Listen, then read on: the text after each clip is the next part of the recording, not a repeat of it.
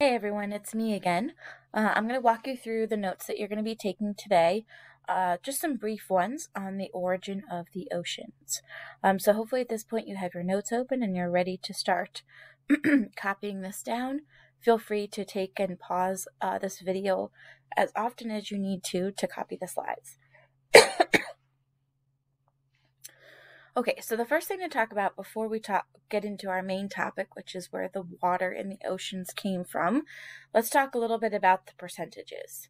So when you're thinking about the water on Earth as a whole, 97% of it is salt, 3% of it is fresh, and less than 1% of that is accessible to us. Most of that fresh water is locked away in the groundwater or in ice caps where it is unreachable to us. So of the almost 7 billion people on Earth, we have less than 1% of the water on the planet that we can use for our everyday drinking, washing, and everyday use to keep life going the way we like it. Okay, now, as far as the oceans go, the percentage of the planet that the oceans cover is 71. And that's why, again, we call it the blue planet, because we have so much water, so much oceans that cover the surface. Now, just an interesting fact, this is not something that you necessarily have to add to your notes, but just to give you a little bit of perspective. So even though the oceans to you and I seem huge, they're actually quite small compared to the planet as a whole.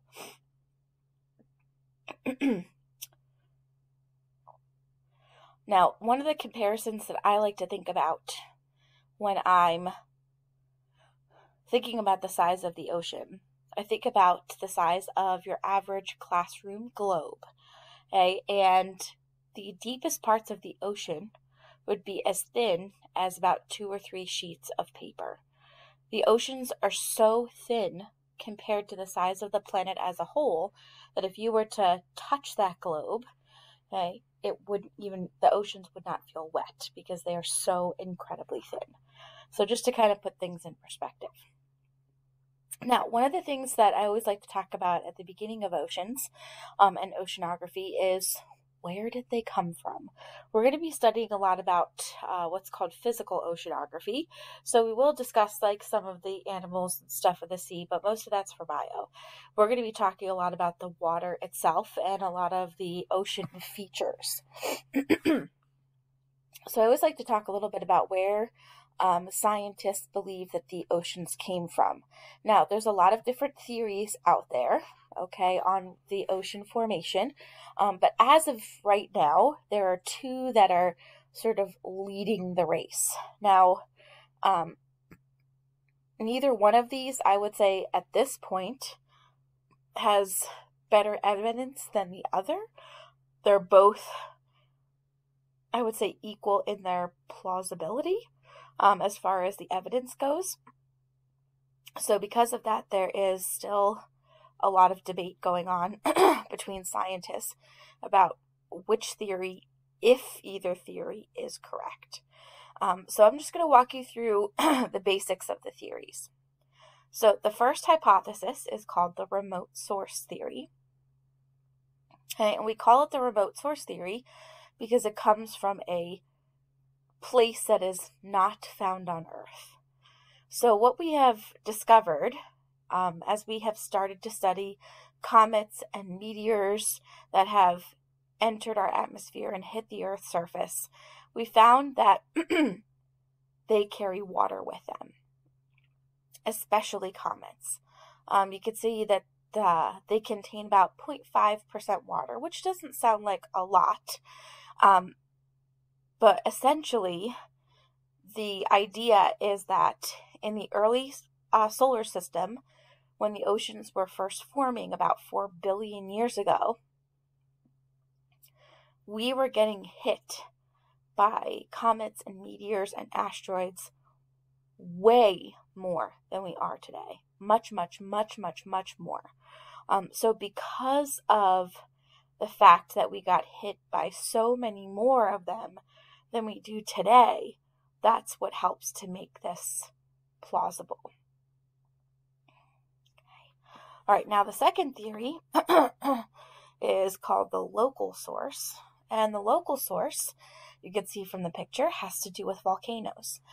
We know from studying eruptions today that a large component of the material that gets released during an eruption, whether it's violent like the one in the picture there, or more gentle like something in Hawaii, a lot of water vapor is released into the atmosphere. Okay? And then that water vapor would collect in Earth's atmosphere over time, and then would rain and collect in the ocean basins. And that would be kind of similar to what's happening with the comets as well. The water doesn't just end up in the ocean basins. It would enter the atmosphere, and then eventually it would rain, and then we would get the water into the oceans. Okay, so this is just a method, essentially, both of these, for getting water vapor into the atmosphere, so then it could eventually rain and fill the oceans. And the other thing to remember about both of these is the ocean did not form quickly. Okay, it wasn't like, overnight or over the course of a week or a month or a year that the oceans just came to be. We're talking like hundreds of thousands of years it took for the water to build up enough to resemble something somewhat close to what we see today. And the size of the oceans have changed. Sometimes they're higher. There was a point in history when it covered 90% of the planet. Sometimes it's lower, like during the ice ages. So the water level changes depending upon the conditions present on the planet.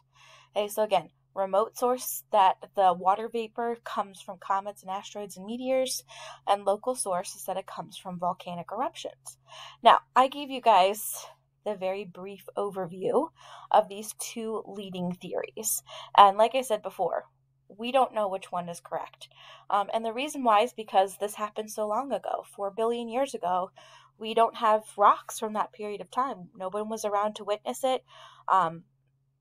We just don't have enough evidence to prove either way which one, if any of them, are correct.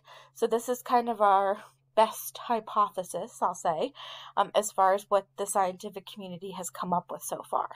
So what you're going to be doing today is you are going to tell me what your thoughts are on the subject. Okay, so I've given you a very brief overview of these two topics or these two theories. You are going to explore them a little bit further. So in Canvas, once you've taken care of all these notes here, you're going to open up the assignment that says Origins of the Ocean, and you're going to be doing a little research, okay, into kind of looking at these theories more in depth. So you're going to be filling out this little organizer, okay, and you're going to research more about these two theories, okay, whether you have sort of an idea which one you like better than the other, you're going to put that aside for now, and you're going to gather some extra information. So based on the notes, you're going to add a few things to both theories and both pieces of evidence in red. Then you'll use the textbook chapters that are posted in Canvas, and anything you learn from them, you're going to post it in blue in the chart. And then anything you get from the websites here, there's videos, there's articles, there's all kinds of stuff here, you're going to add them in green.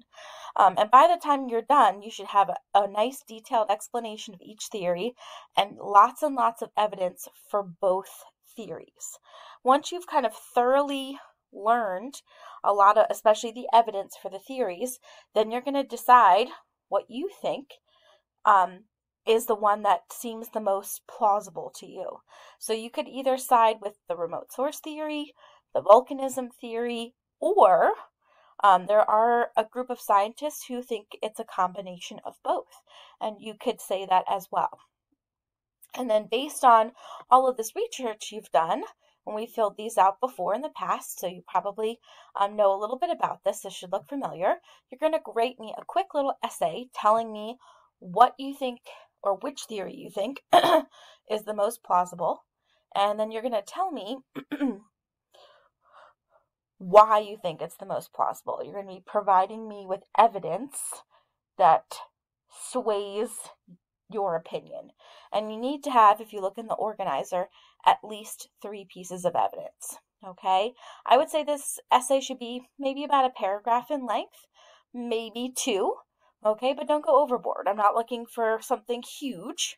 Okay, so just a paragraph or 2 telling me your opinion and some evidence to back it up. Hey, when you're all finished, if you still have time left over in class, you can go into Canvas and open up the midterm exam study guide and start taking a look at that because midterms are going to be here before we know it. We'll talk a little bit more about the exam when I'm back at school tomorrow. Okay, guys, I hope you have a great day. If you have any questions about the assignments, please send me an email and I will get back to you as soon as you can. I'll see you tomorrow. Have a good one.